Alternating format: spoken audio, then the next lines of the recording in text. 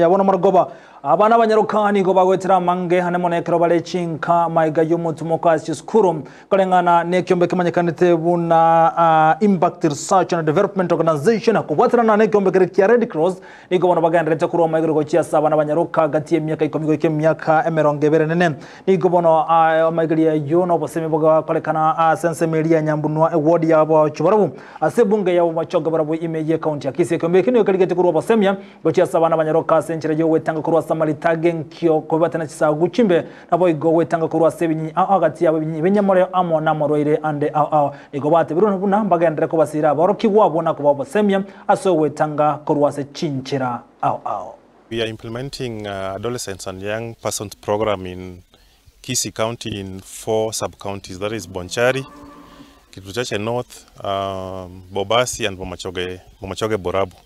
So currently this is basically a clinical outreach. We are targeting adolescent young girls and boys aged 10 to 24. But the program is a little bit biased to the boys. We are targeting at least 80% of the girls and 20% of the boys based on their vulnerability. As you know, girls are actually rated to be more vulnerable than the boys.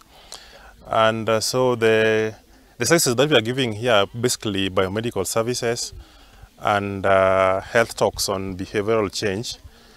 And the main aim is to try and mitigate early pregnancy, teenage pregnancies, and try to reduce new HIV infections by 75%. It is because of they have a lot of challenges.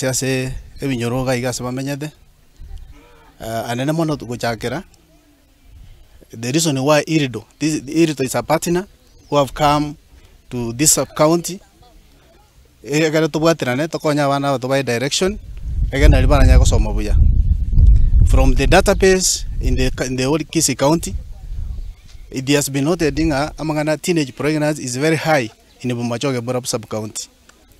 So this is one of the intervention to arrest the community. The